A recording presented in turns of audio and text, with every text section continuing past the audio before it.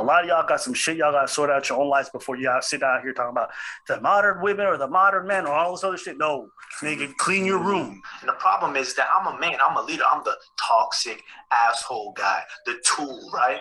Because when we go out, right, you expect me to take care of you, right? When we go out, I pay for it. You good. We go to the store, hey, get some shoes. You good. I got you. But when I tell you to do something, do it. I understand what he's saying. But, you know, one thing I've noticed, like, there's a lot of people who all of a sudden become dating coaches. And these motherfuckers come out the woodwork. And some of them got no game. I know you ain't. They're buying into the whole fake funk. Even this guy talking about, like, I'm an alpha dog. I'm an alpha male. It's like, this nigga lives in his mom's basement.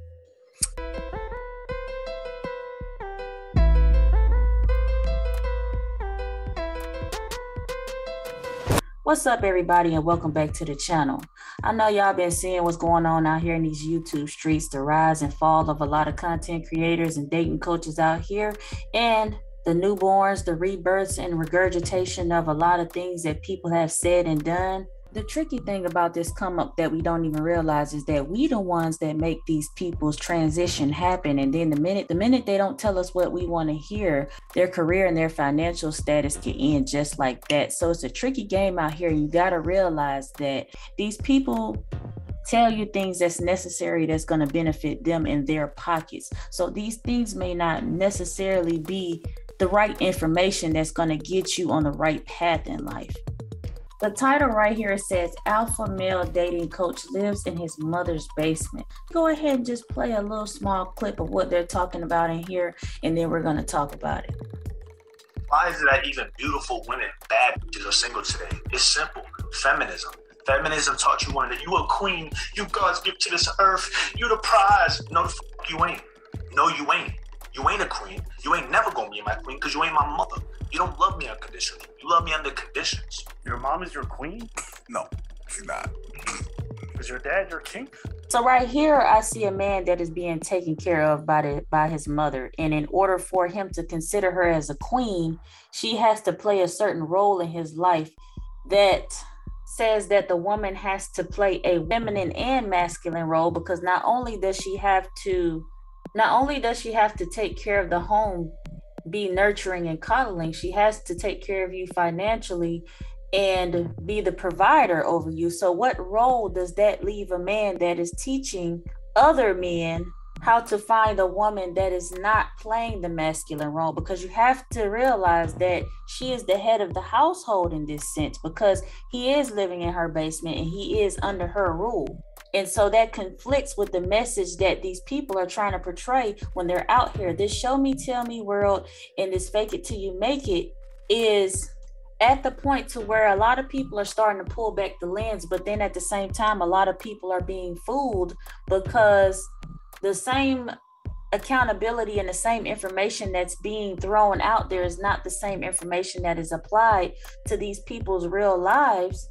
And so it's a dog-eat-dog out there world to where it's more aimed at being a money-making tactic versus finding real solutions out here. And there are people out there that do have a lot of great content with real solutions, but we rather see the entertainment. We rather hear things that is going to be more appealing to us and more edgy and degrading. And we feel like the more raw it is, the more real it is. But not all the time is that so. Keep listening to the video because I want to talk about how single mothers coddling sons and making them somewhat a possession will hinder these men to show up the way they need to show up in a relationship and also in a marriage.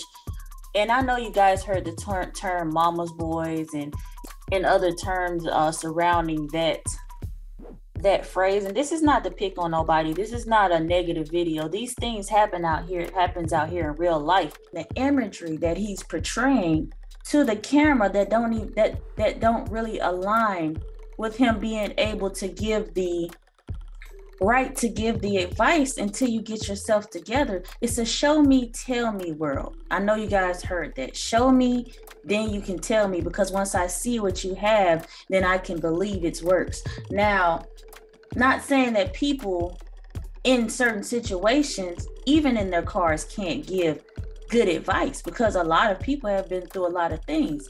But at the same time, like I said, it's a show me, tell me generation. If they don't see the evidence, they won't believe it. And you have to convince them. And right here, he's not convincing us that what he's saying is accurate, only just a regurgitation of what everyone already has been saying. So let's go ahead and see what aba&preach has to say about this. Hey, King, can I get my... Oh, bro. Work for me. No, you don't want to ask a king for permission to go out? Just a disclaimer, I'm a heterosexual male, but I know myself and I know my boys and I know how we rock and I know what would keep me, would want to keep a woman around long term. So if I was a woman in 2021 and moving forward, how I would keep a man with money, looks, or status is so simple. The first thing I would do is allow the man to lead. Say for instance, he was like, yo, babe, I'm going to pick you up at 5 o'clock. We're going to go here at this time. Get ready. I would let him do that because that would show me that he has the right qualities I'm looking for long term, provide, protect, and lead. The number 2 thing I would do is I'd be considerate. So if he's hungry or if his room's dirty or his house is dirty, I'd clean it and cook for him because that would show him that I'm a supportive woman, which is very important long term. So Ron, I would make him wait till like the second or third day. And when we do establish the fun, those are all good ideas and good advice. But at the same time, once again, provide, protect, and lead. Your mom is providing, protecting, and leading the home. Nigga, okay. Okay. But can we just have a little... Be considerate. It's like, brother, you're not going to be considerate as well? I don't know. You know what I'm saying? Like, no, man. I don't know, man. In between. Just an in between. Just a little. Yeah. No? A lot of you guys are feeding into your own perpetual failures in life and then getting mad at the market and shitting on it. Women do it as well. I find it fascinating. Everyone's always blaming everybody else. Men nowadays, women nowadays. No, some of y'all just need to do some self-work and figure your shit out. And it's a lot easier to say it's women. And even women do this. Women get on their TV shows and be like, what's wrong with men today? Why don't they have their shit together? Because we going through some shit. We are. And guess what, ladies? You go. That's the truth. We're all going through some stuff and we're all taking it out on everyone else in the world instead of fixing ourselves. You know, fixing ourselves requires a lot of work and we sometimes fail to do that. So if we blame everybody else, it makes it more easier to do. You know, I make my channel for men and women. I try to use topics that I can elaborate more on and go into depth more so people can understand the points of each other. And a lot of times in those videos, the first thing a person wants to say, whether they watched the whole video or not, or just read the title, they'll say, you got to point this out, but not that out. Or why you got to point that out, but not this out.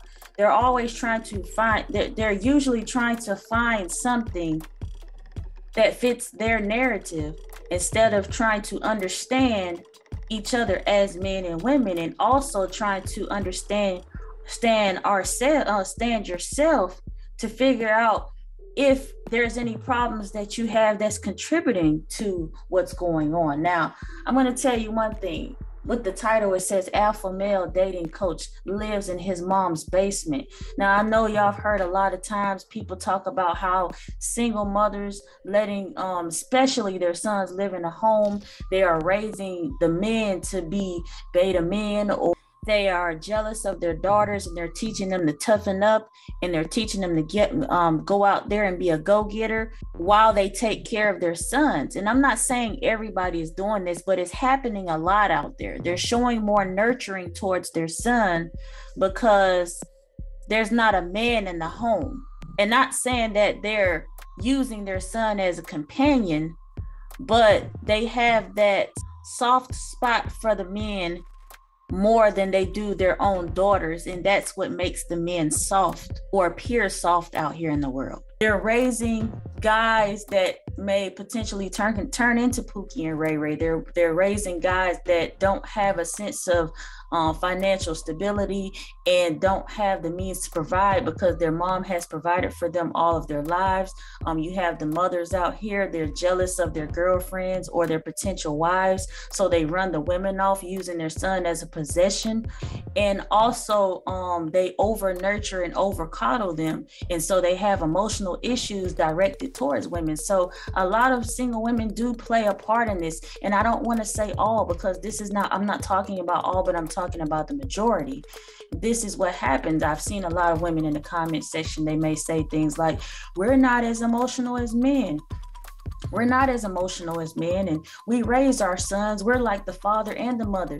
But you have to understand that by the law of nature, when children look at men and they look at women, a man can tell a child something, they'll go ahead and sit down. But if a woman tells a child something, she has to keep repeating herself. She has to keep on yelling to the top of her lungs and say it all day, because when they look at us, they already know the nature of a man and a woman, and they have a certain feeling behind when they just see us, when they witness us individually, and they know that the mom is more nurturing and more caring and more sensitive than the man, and the man is the leader and that he's the authoritative figure.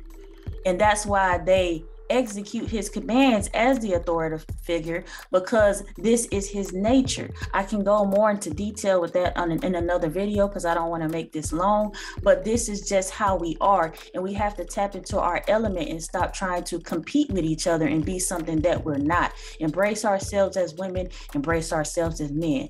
Let me tell you one thing. If a father was in that household, there's three things that If a father was in that household, there's three things he will not allow. Because the male's makeup is different from a woman inside and out, he is able to bring balance into the home.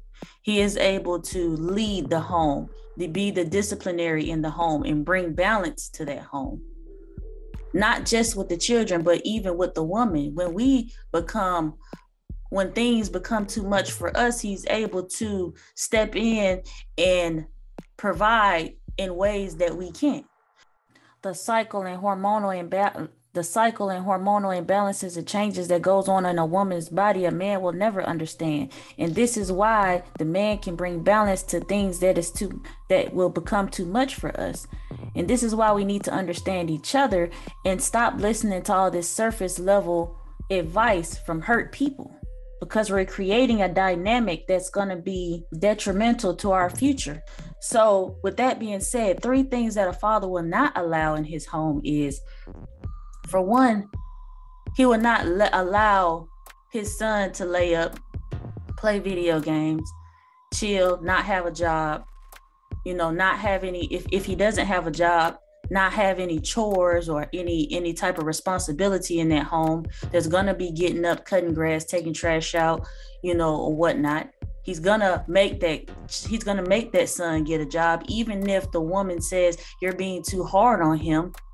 He's going to step in when it's necessary to teach that son responsibility and to get that son out on his own. And I understand people sometimes have to go home. People sometimes have to go home and things get hard out here. We're living in a world where it's made to where it's hard out here to live, because prices keep going up, the rules of the government, all of these things that's taken from us and little given to us, it does make it hard for us. But at the same time, there are things that are in place that we can utilize that's going to help us live our lives, because mom and dad ain't going to be there forever. And that's getting a job, that's staying consistent, that's being disciplined, that's having a mindset. But if we're being coddled, our mindset is going to be weak, and we're not going to be able to execute all of these things because we're going to feel like it's too much. Number two, a man's not going to allow his daughter to bring a man over there and they lay up in the home, make babies. He's not going to allow that.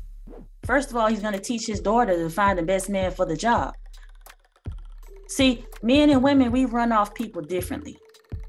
Of course, a man's going to think a guy is not good enough for his daughter, but at the same time, he knows that his daughter needs someone that's going to protect and provide. So while he's hard on the guy, he's still going to let her do her thing, but at the same time, he's going to let that guy know what he expects. But see, us women don't do that. We run the girlfriend off. We run the wife off. We run the women off that may be good for our son, the woman that may slow him down a bit, because we're too jealous and we're too much in competition, especially if she's a good woman, because we're afraid to lose the child. And I get it. This is just how we are. Naturally, We're afraid for our children to get out there in life because we know what's out there and we don't want them to get hurt.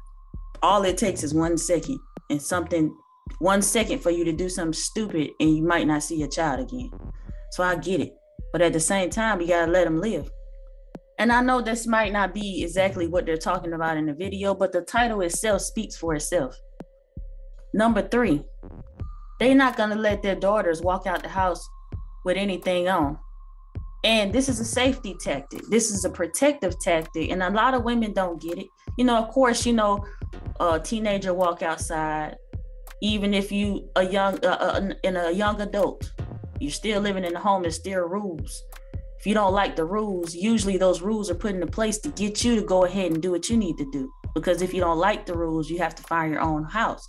And now you have to have rules for your children. And all of these things are set into place to get you prepared for life, for when you're on your own. But at the same time, he's not going to allow a woman to just walk, his daughter just walk out any kind of way, short skirts, breast showing, all that stuff. He's not going to allow that. He's going to be like, what you got on? You need to change. And of course, mom and daughter is probably going to be like, oh, ain't nothing wrong with that. That's cute or whatever. It's the man can see what other man can see. He knows what's going on out there. He knows the intentions behind a man. He knows the dangers and the thoughts behind a man when he sees a woman that is revealing certain things. And out of protection mode, this is why men speak this way. That's why a lot of men, they have girlfriends and they want them to cover up because they actually care about their girlfriends. But they might see another woman on the street that they don't know and be eyeing her down and giving her attention and compliments. To us, it looks like, well, that's not fair. You don't even, drool over me after like that no more. You don't like my pictures no more. You're giving her all the attention. That's how it looks to us. But really, they're trying to protect their own. You see what I'm saying? They're trying to protect their own. But the nature of a man is visual, temptation, and stimulation. And because a man knows that, he's going to tell you don't need to go out there like that because you just don't know who you're running to. Stalker, predator, rapist, killer, all of these things. So those are 3 things that a father will not allow in his home if he was present in the home. And that's why we got to stop fighting against stuff that these men know when they know what they talking about now. That's when they know what they talking about. This is a part of, we have to stay in our lanes when it comes to being a man and a woman, because that is how it's designed out here. We individually have our own strengths that can help each other. So that's why it shouldn't be a competition. And a lot of these dating coaches need to stop pinning us against one another to find a real solution and speak on truths. And when it comes to a lot of us male and women dating coaches, I'm not against none of them. All of them started off at a good place. A lot of these content that you see out here, if you go to the past videos that they had, they was talking good stuff. There was role models and mentors to our young men and our young women. And then they kind of shifted into something that's more venomous and more poisonous to the mind because of the competition out here, because of the likes, the views, and all of the attention other people was getting for negative antics. And so there was things out there to teach men about security, wealth, health, and being responsible. And there was also videos out there teaching women how to be feminine and tapping into your femininity and what that really looks like. And now we are just turning it into something that is just all the way negative without any real solutions. We are in a flawless culture. And when it comes to women and how we should teach our women, when it comes to our element, because there's a lot of examples out there for women that's making it look like being a woman is a bad thing, but it's not. We have to embrace the qualities of a woman and show that example so these women can be the best women that they can be, because right now they don't even want to be women. Femininity is looking like a bad thing. Being a woman is looking like a bad thing. And I get it, because when I was a girl, I used to say, I wish I was a boy, because they get away with everything. They can do whatever they want and get away with it.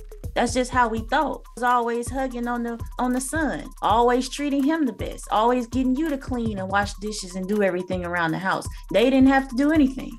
And while some of the boys was getting a lot of love and attention from their moms was calling their daughters fast.